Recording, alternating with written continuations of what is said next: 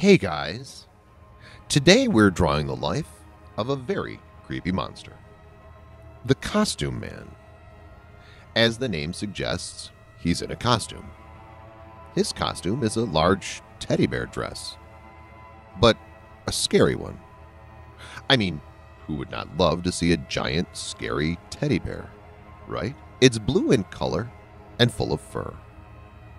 The costume has two antenna-like structures on the head.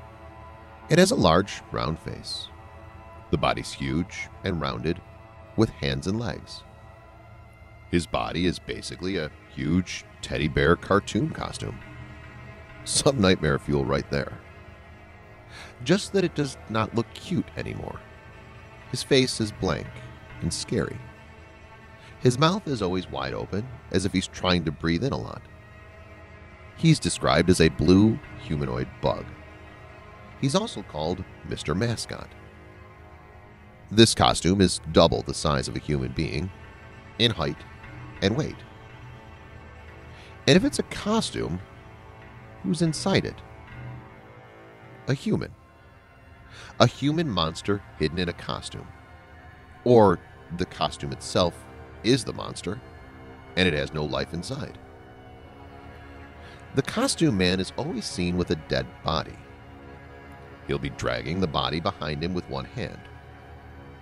The Costume Man has a sickening story behind his origin. He was once a normal human being working for daily wages in a theme park. He used to wear the costume of funny cartoon characters and interact with all the people who come to the park. We all have seen such entertainments in theme park. Kids will talk with them. Family will take pictures with them. The job of the costume-worn humans is to entertain people by just being there around. So our Costume Man used to enjoy his job.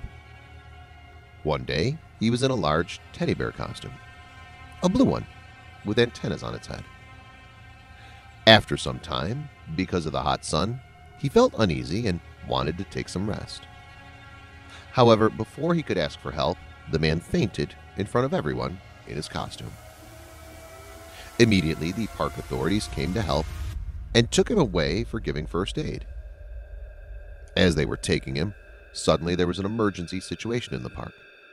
So all the officials were called at the place of requirement. So they told one park personnel to look after the Costume Man, and all of them left.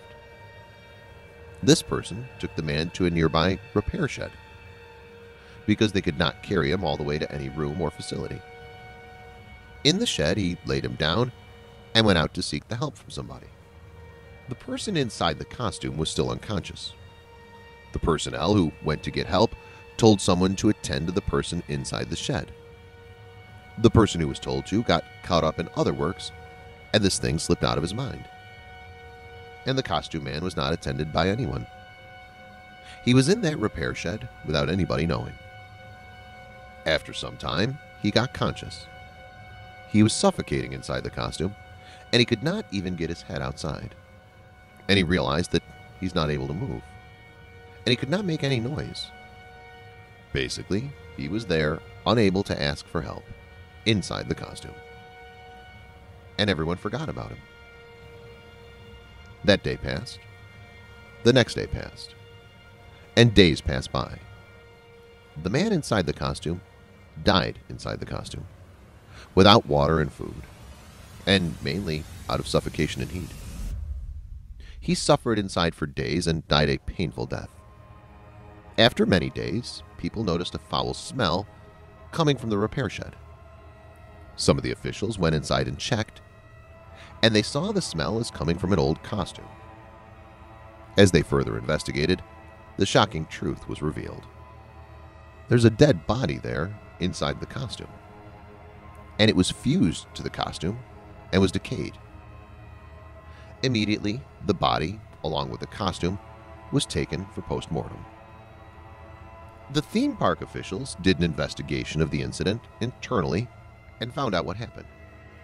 However, they were not ready to reveal this to the outside world or cause an issue. They had to take care of the park's image. So the news was hidden and nobody was punished for what happened. The story of the man who died inside the costume became a rumor, which died out soon. At the same time, the post-mortem revealed that the body was fused to the costume because of heat decay. He died out of hunger and trauma. The doctors had a hard time recognizing the body apart from the costume. After the post-mortem, the body, along with the costume, was destroyed. After many days of this incident, they reported a case where a car was attacked by supposedly a big, scary teddy bear. The monster, like Teddy, was holding a dead body in his hand, and he tried to harm the person in the car who was driving alone in the highway. He somehow escaped the attack and reported the incident at the nearby police station. He also happened to take a photograph of the monster. The police were confused about what happened. They searched the site for anything suspicious. They studied the incident and could not find anything substantial. Within a few days, a highway accident was reported. The person inside the car was missing, and the car was smashed to pieces. The next week, another similar incident was reported. Interestingly, the dead body of the person in the accident happened the week before was found in this accident location. This was a complete mystery for officials.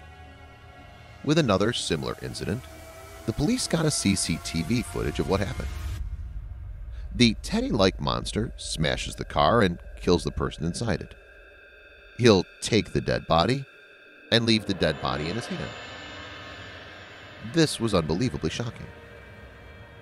Further investigation revealed the incident happened in the theme park, and the park officials and the doctors involved recognized the costume. To everyone's surprise, the costume man was alive again. Or is he? Has he become a ghost? Is it someone who's using the situation to kill people in the costume man's identity? Nobody has a clue.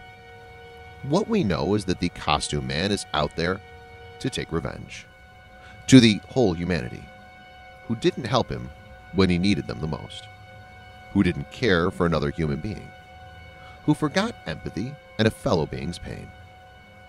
He wants to kill any human he meets. He has nothing to do with their dead bodies. He drags them around just to show how much he hates them. Once he gets a new body, he throws away the old one. We can't say there's a human inside that costume anymore. He's turned into a complete monster with no human feelings. We cannot deal with him considering the painful death he went through. We'll have to deal with him like he's a real monster. Very strategically. Studies are going on to find out more about his abilities so that a proper plan can be devised to finish him forever.